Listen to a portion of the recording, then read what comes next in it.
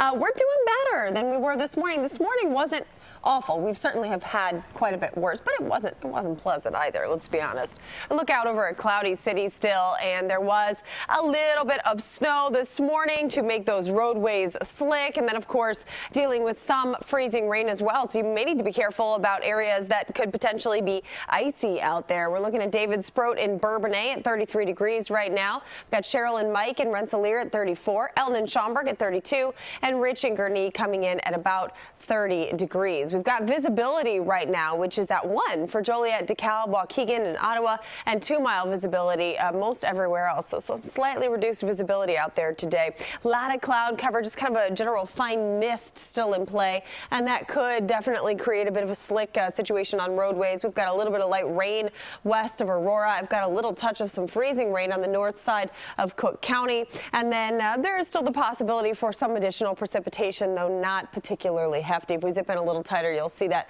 little bit of freezing rain, maybe a touch of sleet. Hard to tell. It's probably mixed. Just right around Evanston, stretching back towards O'Hare. So along 90, you may indeed find still some precipitation coming down. Snow's a little bit heftier and consistent up across the line into Wisconsin, but now Illinois and Indiana getting a little bit of a break, at least from the intensity of activity. There's still some rain showers down along the Ohio River in Indiana.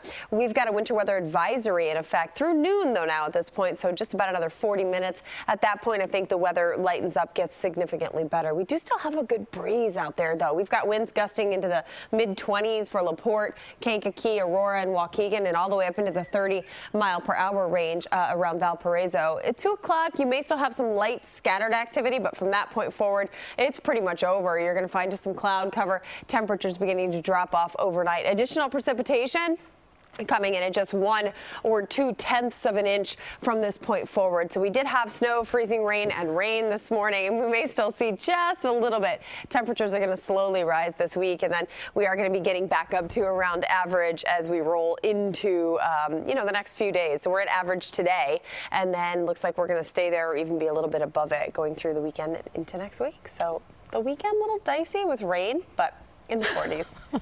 Are you not happy with my forecast? No, we're not. At least we knew we're in black in morning for the forecast. That's true. Thanks, Megan.